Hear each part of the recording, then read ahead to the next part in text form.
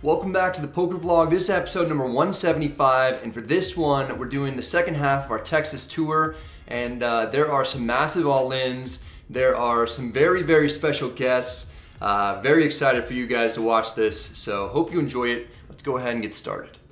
For this trip, we're in Austin, Texas, rocking out, living on the edge, driving scooters one-handed while trying to film. This is not safe. We check out Rainy Street, where there are a ton of great bars and restaurants, plus there are plenty of friendly animals. Okay, really brave. Really brave. The people are friendly as well. We walked by this poker game going on, and they invited us in to play with them. It'd be fun to hop in, but we've got to get some rest before the event at Texas Card House the next day. Yeah, this guy never shows up. But we do.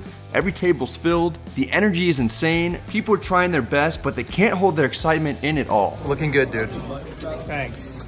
Alright, this guy's the best. Before the game starts, I'm given 5 Bradley dollars. You can see where my left thumb is. It says in small print that it's not legal tender. These dollars are worth so much more. I use them to buy into the game. I'm given $2,000 in chips in exchange. We take our seat in the 5-5 game. On my right, we have 3-time gold bracelet winner Doug Polk, who now lives in Austin. The last several years, he's been super helpful when it comes to giving me advice about poker and YouTube. If it wasn't for him, Jason Somerville, and Andrew Nemi, I likely wouldn't have started my own channel. Very cool of Doug to come out for the meetup game, and he brought Jake Abdallah. He's a mixed game stud. He's an instructor for a course on Upswing that you should definitely check out if you're interested in improving your mixed game skills. I'll have a link in the description box below for that course, as well as other Upswing courses with discounts. In the first interesting hand, we're dealt pocket 10s under the gun +2. Doug straddled, Jake raises to 35. I call, and so does everyone else at the table except the player on my left. We're going 8 ways to the flop. It's 9-3 deuce with 2 diamonds. It's pretty good since we have an overpair to the board, and we shouldn't be up against 2 pair very often. Checks to me. I can't allow anyone to see a free card. I bet 140. With so many other opponents, I could certainly be up against a set. That doesn't seem to be the case. The small blind is the only caller. I'm not sure how, but it's down to heads up, and I'm in position. The turn is the 6 of spades. We get lucky to avoid both an overcard and a diamond. The small blind checks. He has 600 in his stack, just over pot size bet. I jam to mostly deny equity from flush draws. I could still potentially get called by worse hands like ace-9 as well. The small blind isn't sure what to do. He eventually folds. I show him the overpair. It's a friendly game. I'm happy to let people here know when they make good decisions. He told me that he had Jack-10 of diamonds, which was a flush draw and 1 over. We win a solid pod to get the night started out on the right foot. We're in Texas, so we're playing lots of PLO double board bomb pot just like we did in the last video from Houston. We pick up ace-10 9 deuce with 2 hearts in the big blind. We hit both boards hard. On top we have the nut flush draw. On bottom, we have trip 9s, and there are only 3 total combinations of hands that have us beat on the board, since 3 9s and 2 kings are accounted for. Checks Doug on the button, he's gonna fire. Another pot. 90. Jake folds in the small blind. I'm really strong on one board. All I have on the second board is potential. If I can win the entire pot right now without making a hand on both boards, I consider that a win. I put in the check raise repot, which exudes a ton of strength since I still have 7 opponents behind me. Folds back to Doug. He's not going anywhere. He calls. It'd be really nice to turn a heart here. On the top board, we at least make a pair of 10s. Not a ton of help though. The bottom turn is the 7 of clubs, which doesn't help us at all. Doug has 1,000 left. I'm keeping my foot on the gas. You're first, sir? 8-10. Oh, man, if you have kings here, it's going to be pretty brutal. That's something that's terrifying to hear if that's the only hand that he's worried about being up against. He clearly has something good and isn't liking the fact that he's facing a large bet after getting check raised. When I have equity on 2 boards, rather than check call, I prefer to force my opponents into making difficult decisions, even if they're world-class players like Doug. He's deep in the tank, thinking about all the worst-case scenarios. Quite a bit of time goes by, and I'm over here sweating, rooting for a fold. 8-10. 8-10. Over a full minute elapses before Doug comes to his decision, and we're gonna need some help. Alright, Owen. Yeah, it sounds like I'm not in great shape. That's better. Oh no. We get a great river on the top board where we needed it most. It's a jack of hearts giving us the absolute nuts. The bottom river is the 5 of diamonds. It's no help to us, but we still have trips, and we faded both flush draws. It's a huge pot for this game. Unfortunately, we're only going to win half of it. Doug has 9-7, 6-3, so he had us smoked on one flop, and we had him in pretty bad shape on the other, but he drilled 1 of 7 out to take the lead everywhere when the majority of the money was put in. We still had a good chunk of equity, and we realized some of it on the river to split the pot. Oh man, I had you. Wait, what did you have on this one? I tripped 9s, nut flush, and a pair. Oh man, I was doing real good here. Yeah, when you said if you have kings, I'm gonna be in bad shape, I was like, oh, I guess I'm fucking crushed. Yeah. I'm happy with the outcome. Doug, rightfully not so much. Damn it. Time for the net roll, everybody. I switched tables where I play another PLO double board bomb pot. I have top 2 on both boards. The small blind bets pot. I repot it. The small blind calls. It's down to heads up. We both check turn. We both check when the rivers come out as well. I end up getting 3-quartered. The small blind and I had very similar hands since each of us flopped top 2 pair on both boards. He had a heart flush draw that got there on the river, so he avoids the even chop. After being up several hundred early on, I'm stuck a little when I'm dealt pocket 7s under the gun. I opened at 20, a player in middle position calls, the cutoff calls, then one of the guys from Next Gen Poker, either Curly Mo or Frankie, 3 bets to 110. I always get those guys mixed up. I call for 90 more, the middle position player folds, cutoff calls, we're going 3 ways to the flop, it's 5-4 deuce with 2 hearts, we've got an overpair and a backdoor straight draw. Small blind bets 155. It's too early for me to want to lay this down. I call, hoping that the cutoff doesn't have anything good because I don't want to get raised or play the rest of this hand from out of position. Cutoff folds, it's down to heads up. The turn is the 8 of spades giving us a gutter. It's a board that won't connect well with the 3-betters pre-flop range. Small blind checks, he has slightly more than a pot-sized bet left in his stack. Maybe he has an overpair, probably not though. I don't really want to see another card come out. I jam for 750 effective. Even if I get called and I'm behind, I should have 6 outs. Small blind folds. I'd later see on social media, he was trying to bluff me. I'm not sure what he had. We win the pot, but we're still down a bit. Next I've got 7-6 suited in middle position. I opened at 20. A longtime viewer named Chris, 3 bets to 60 from the hijack. I don't particularly like folding suited connectors. I call for 40 more. We're heads up, and the flop is 9-8-6 with 2 diamonds. We've got bottom pair and an open-ended straight draw. I check. The hijack makes a slight down bet to 55. That's reasonable.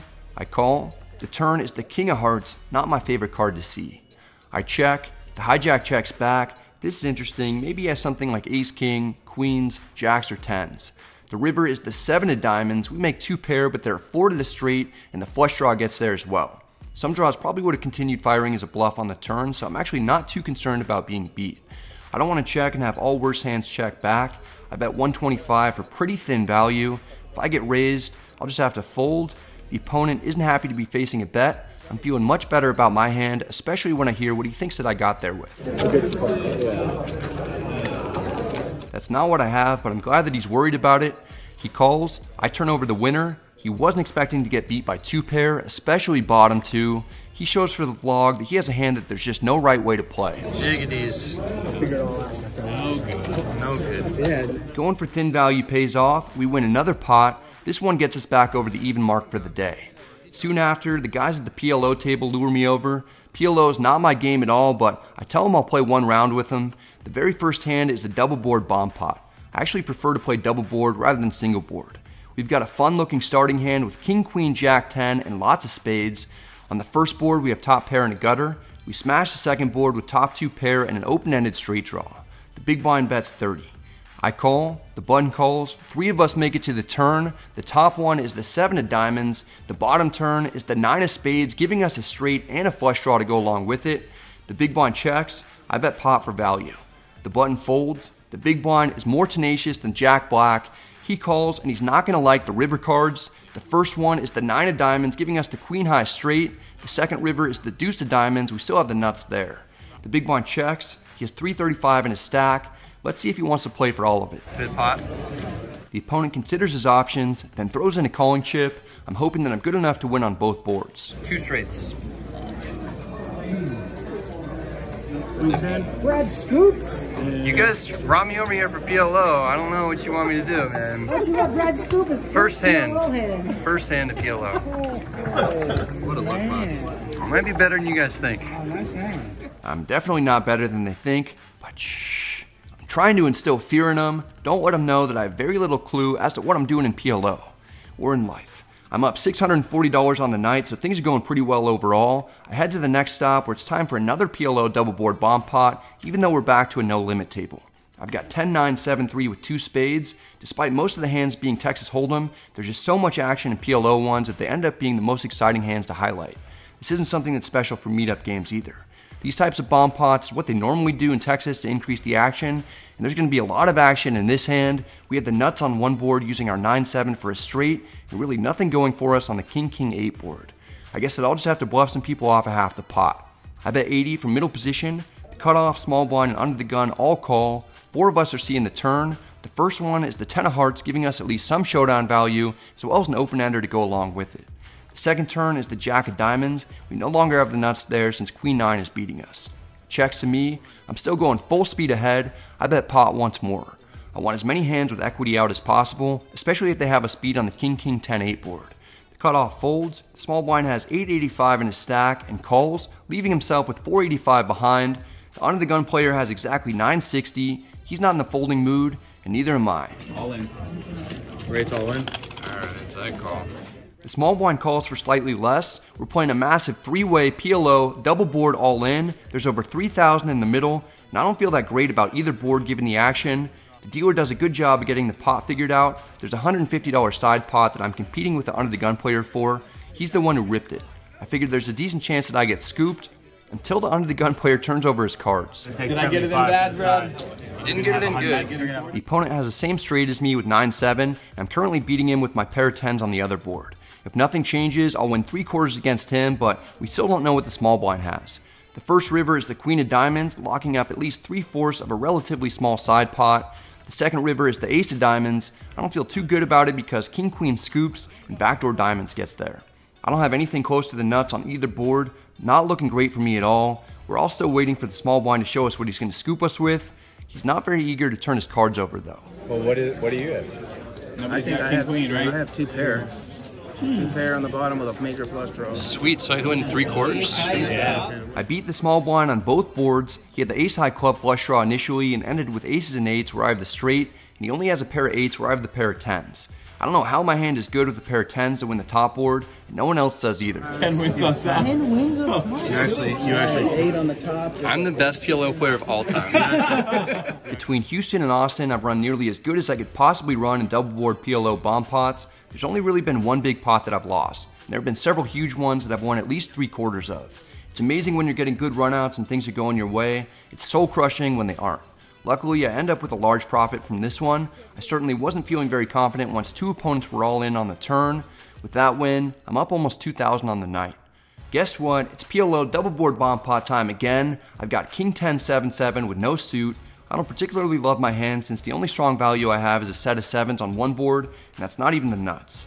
Under the gun bets 50. I'm going to try and keep this pot smaller. I call. The small blind and big blind also call. At least I'm playing this hand in position. 4 of us are advancing to the semi-final round. The first turn is the ace of clubs. Not going to help us at all. The second is the 4 of diamonds. 6-4 or 4 deuce would be a pretty sweet hand to have. The small blind and big blind check. Under the gun continues firing, this time for 125. I can't fold for that amount. I call. The small blind and big blind fold. It's heads up. The first river is a 10. Our set isn't looking too bad on that board. The second river is a 3. We still don't have much there. The opponent bets 200. I'm getting a good price to hopefully win at least half the pot. Alright, I hope we're chopping. I call. I got a 4 and I got a straight on the top. That's exactly what I did not want to hear. The opponent wrecks my world with a 6-4. He has a straight where I have a set, and then trip 4s where I've got pretty much nothing. We lose a medium-sized chunk of our profit back. We're still up about 1,500 on the night. A few orbits later, I'm dealt pocket 6s under the gun +1. I raise to 20. Small blind calls. The big blind calls. We're going 3 ways to the flop. It's King 9-6 with 2 spades. We flop bottom set in a multi-way pot. It checks to me. I bet 40. Small blind calls. The big blind folds. It's down to heads up. The turn is the jack of diamonds. Small blind checks. I'm not too worried about queen 10 getting there. I bet 110. Small blind calls once more. The river is the 10 of hearts. There are 4 to the straight on board.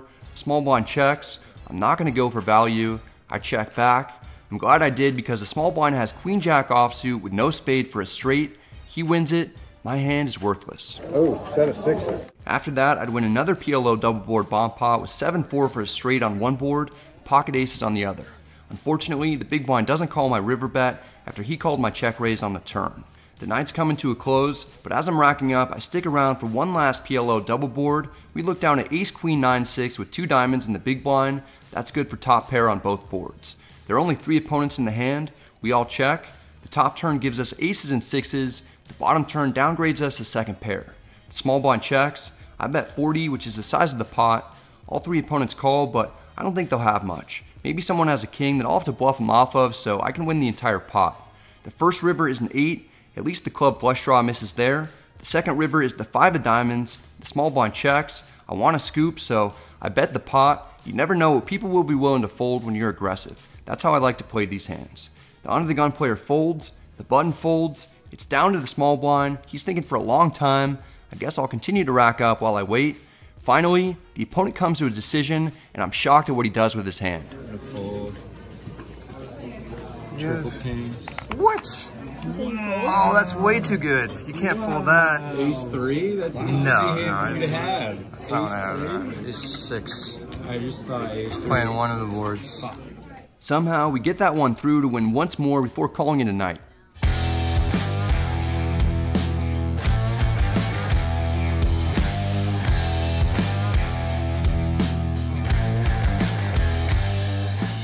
Great night tonight. We played for about 8 hours. The place was packed earlier, had a bunch of huge PLO double board bomb pots.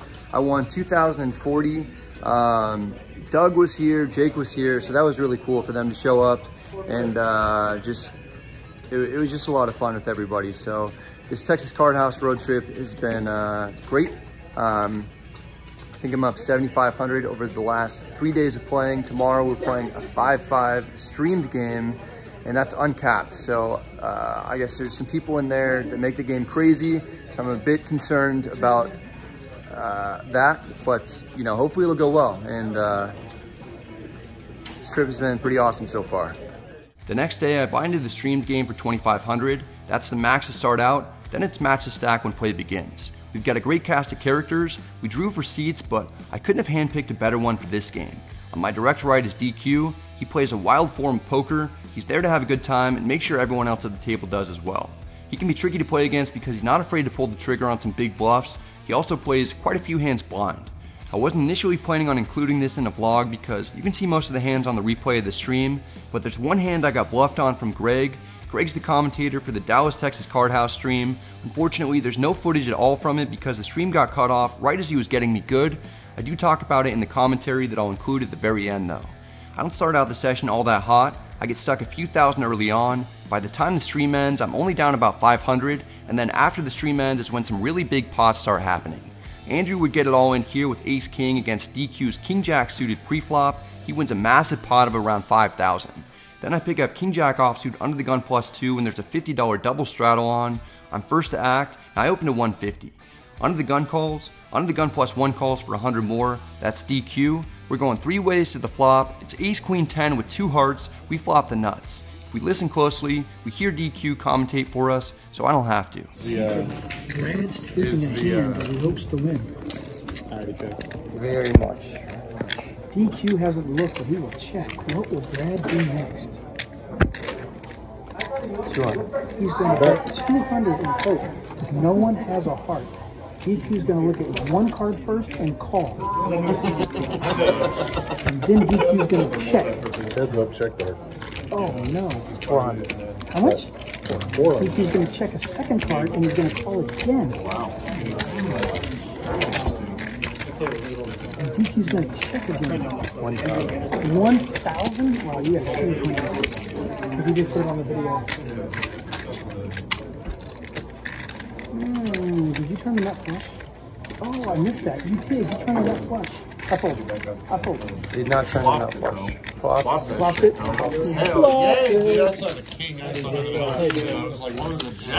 Nice fold, man. Nice fold. I'd get completely out of the hole. I've got a lot of chips in front of me, but I'm in for most of it. I added on a few times throughout the night to be in for 7,000 total. I still rack up over 8,000 to book a win of 1,180 in my last session of the trip. Between Houston and Austin, I won over 8,500 in 4 days of playing. It was a great time playing poker in Texas.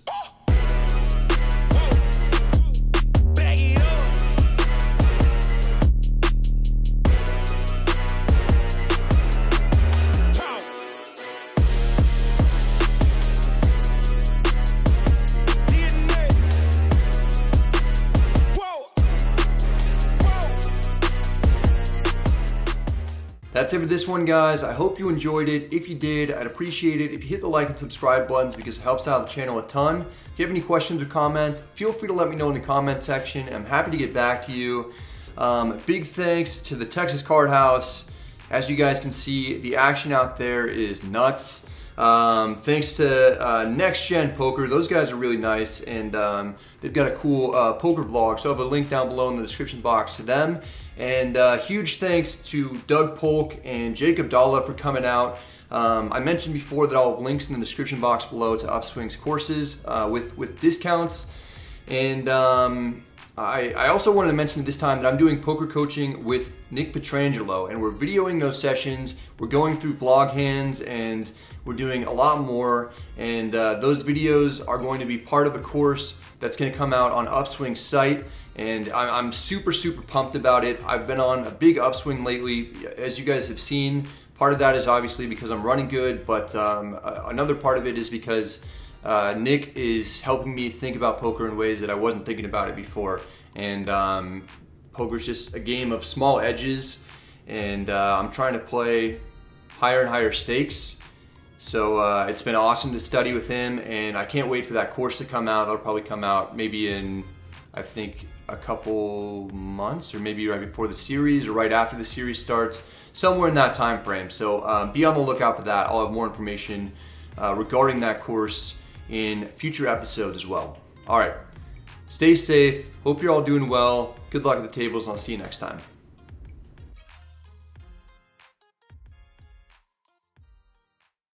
All right, so you remember this hand? Yeah, so hand goes, it's a straddle pot. I'm on the button with ace-7 of clubs.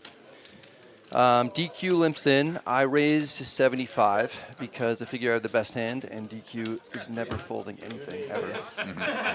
Checks out. And Greg free bets to 275, I believe. DQ calls. Greg's been 3-betting a little bit. Seems like that's his strategy out of the small blind. Anytime Andrew or I